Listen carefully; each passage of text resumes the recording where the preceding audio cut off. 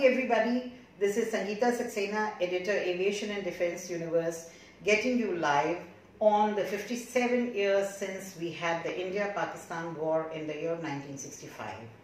And who better to trace this war for us and to tell us how is it different from now to when it happened. Have the forces changed? Has there been a change in the Indian Army? Is there a change in the strategy? We have just the right person with us. Welcome General Bhatia. We have with us General Vinod Bhatia, former DGMO, former DG Infantry, a person who knows it all. And who better than him to tell us? Sir, we'd like to begin with 57 years hence. Where do we stand? Thank you firstly. Privilege and honor to be on the EDU platform as always, and especially with you as the editor. Yeah, where do we stand? It's a very important question actually as we celebrate 57 years of victory against in the 1965 war. Things have changed and things remain the same. What remains the same is the combat effectiveness of Indian Armed Forces. We have been through fire, we have been through a number of security challenges. They have increased. In 1965 was a war which changed everything. After 1962, we have to understand the backdrop of 1962 war. 62 was a debacle, as military debacle, political debacle, strategic debacle. We were a nation which was on the back foot. And in 63-64, Pakistan was equipped by $2.3 billion of the military grant by the USOV. So 65 war, we were fighting against a technologically better armed forces in Pakistan, who were equipped with the patterns, the latest technologies of F-86, the starfighters. And we had just started upgrading from 62 war. We started raising and we were a 70,000 strong army. So I think what changed was the confidence after 62. And since 65 onwards, it was 67, it was 71, it was thereafter, the various incidents in the northeast. We had Sri Lanka, we had Maldives, and of course Jammu and Kashmir, then the Kargil war, and then the LAC deployment. I think we had done exceedingly well. The base, I would put it as 1965. It was because of that we took off. Right, sir. And what is the difference between the forces we had then and the forces we have now? Forces in the sense, in 1965, I put it very bluntly, we were disjointed armed forces, right? So we had a naval arm, we had a air arm, and we had the army. But today we are more jointed, and we were forced that time. Today India needs some military power, and I think we are graduating to a military power. We're not a military power yet, but yes, we are moving towards becoming a military power, and this in concert with India's position in the world order. We are in 1965. We were a developing nation. We were poor. Our economy was not able to support our armed forces. We had competing priorities. We had food shortages. We had shortages at every level. We all grew up in that period of shortages. But today we are an economic power, we are a military power, we are a political power, and we are a diplomatic power. So that is what has changed, I think. And the army today has been tasked in multifarious activities and domains. We have lived up to the expectations of the nation and the people and the society. We were respected, we were respected that time. But the major change here come what I think is two. One is the socio-economic factors of our soldiers and leaders. And the second, I think everything which the armed forces do today, because of the information domain and platforms like EDU, even tactical actions have strategic implications. Whether it's on the line of control or the line of action control, a small tactical action, like Galwan was a tactical action basically. It's a few hundred men. Dipsang was a tactical action, 20 odd men. But it has strategic implications. So that was not since 1965. 1960 was basically operational and tactical. So strategic implications were there, definitely, but that was of the war. But today it is not so. So we have to be very careful. Our leaders, especially junior leaders, have to be very careful. A human rights violation, a firing on the LC, a beheading on the LC by Pakistan, a scuffle on the LAC. So these got strategic implications. So that I think has changed. The sensitivities have changed, strategic sensitivities have changed. And strategic interests too have changed to a large extent. Right, sir. And sir, when you talk of changes at our front, we also would like to understand from an expert like you, what are the changes you are observing in the adversary? No, adversaries, we must firstly respect our adversaries. Most of us, try to not, adversaries should respect it, because if you don't respect your adversary, you go very, very wrong. As far as China is concerned, China, I would put it as the competent national power is about 5 times of India. Let's face facts. So technologically, the armed forces are better. There's no doubt about it. Relative strength, the armed forces are better. But what they lack is, combat experience. What they lack is battle hardened, especially for high-level warfare. And that is where we have the edge. We have a very motivated army. We live in Naam Namak Nishan.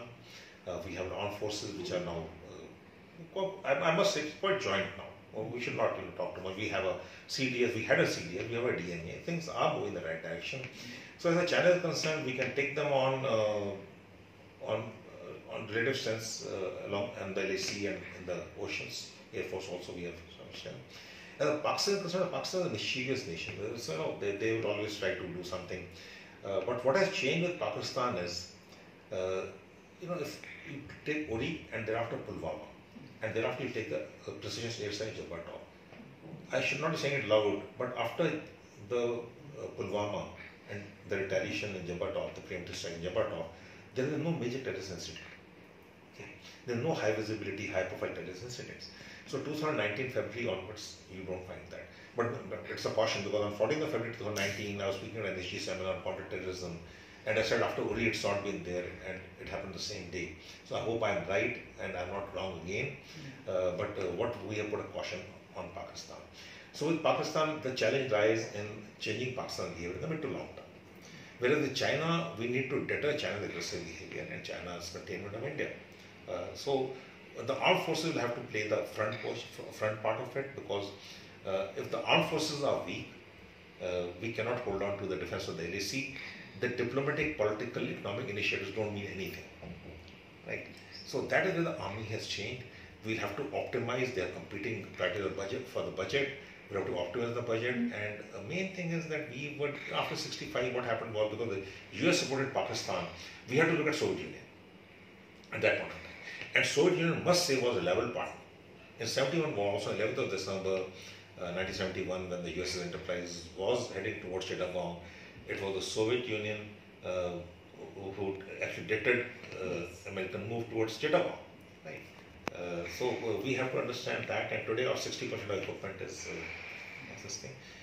Having said that, let me also say the Indian soldiers, sailors, air warriors, they optimize everything. If you look at our military hardware, we got Soviet equipment, we got American equipment, we got Swedish equipment, we got Israeli equipment, we got French equipment, right?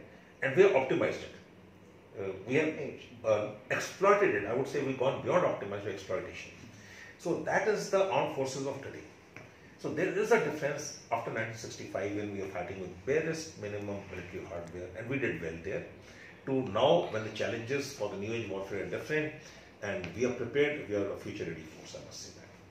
And so this change in the pattern of procurement, which is very, very evident with the two drives of the government, Atmanirbhar Bharat and Make in India, do you think it makes us self-sufficient, or is it a very long way towards self-sufficiency? I think we have started the right. We have to be self-sufficient. We have to have Atmanirbhar, at least in the defense industry, self-reliant manufacturing, and we are moving towards it. But that does not mean that everything will come from within us. It doesn't mean that. We have to cutting edge technologies are there. We have a late mover advantage. We should exploit that. We have new age technologies to be exploited, AI to be integrated. So I think we are doing that. A little late, but there are those time. I think we are doing that. But it needs more funds. It needs more R&D. It needs more focus, and it needs more Atmavishwas. We have to. Our self-belief is required, and we need an excellent partnership between the private and public industry. If we don't do that, I think it will not be a full-fledged thing. So the public-private partnership in R&D, in defense production has to be there, and there has to be a trust. We have to understand that the private industry functions on the balance sheet. We have to understand that. So if the balance sheet at the end of the year is not in blue, then we are asking for, the support will not be there. So we have to encourage that hand-holding with funds is there. We have to be magnanimous. And let us not look at high-end equipment all of a sudden. Let's upgrade it to Mark 1, Mark 2. And that's what's happening. That is why we have the IDEX and we have the ADB and others. So I think we are doing enough. However, we need to change. We need to change our procedure and processes in keeping with the policy changes. So that is a must. Very true, sir. Sir, one very major difference which we will see from 1965 to warfare, if it happens in the current times, will be the application and use of unmanned systems. So how do you think it's an upper edge? Who has the better unmanned systems has the upper edge? Is that the policy, military strategy in the current scenario, sir? Of late, we have learned a lot of lessons from Armenia, Azerbaijan, then Russia, Ukraine. Robotics and unmanned systems are the future. There is no doubt about it. But in the end, it will always a soldier who will win the battle for you. Because unmanned systems also are manned by soldiers. So I feel that we are progressing unmanned systems in a big way. We are going for swarm drones, drone technology, robotics, remote controlled vehicles, and other things. I do feel that we should develop it on our own. We have the right industry. And if we bank on outside technology, we will not get the best.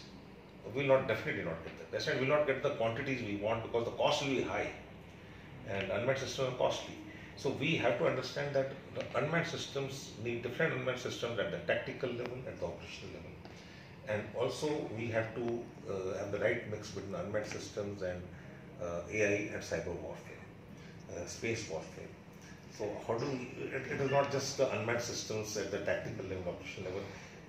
Cyber will be very important. Information domain is, I think, the most important today. If you look at the Russia-Ukraine war, honestly, I'm a confused man. I don't know what actually happening over there. I read the Ukraine viewpoint, the West viewpoint, I read the Russian viewpoint. If you look at the Russian television, 9 to 9:30, they call the Ukraine war. It gives a different picture altogether. So information domain, again, so we there are bots today.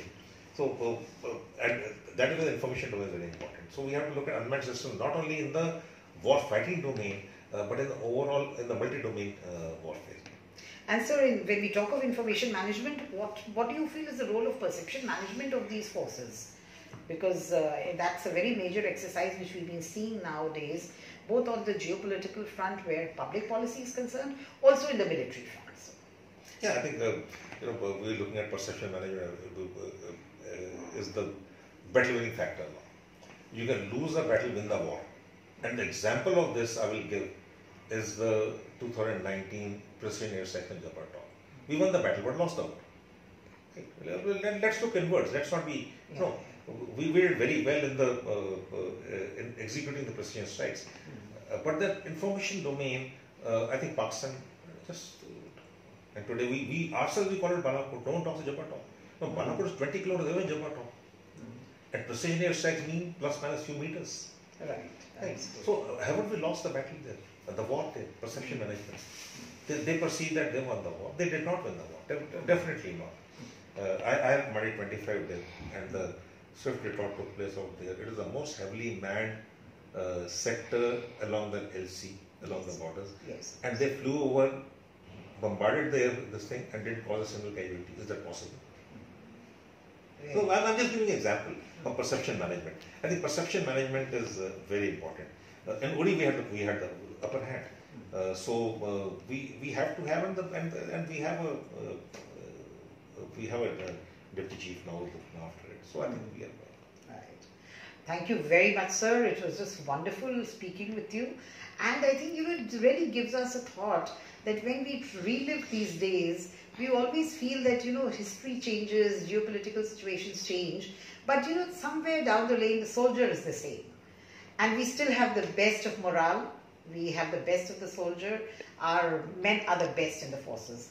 And I think, now if a situation like this arises, well, the result will always be the same. We won then, we will win now. I think you summed it up. Thank you very much. And I salute the soldiers and I salute all the soldiers, sailors, Indian warriors who made the supreme sacrifice in the 1965 war and will continue to defend the nation. Thank you very much and thank you. Thank you so much.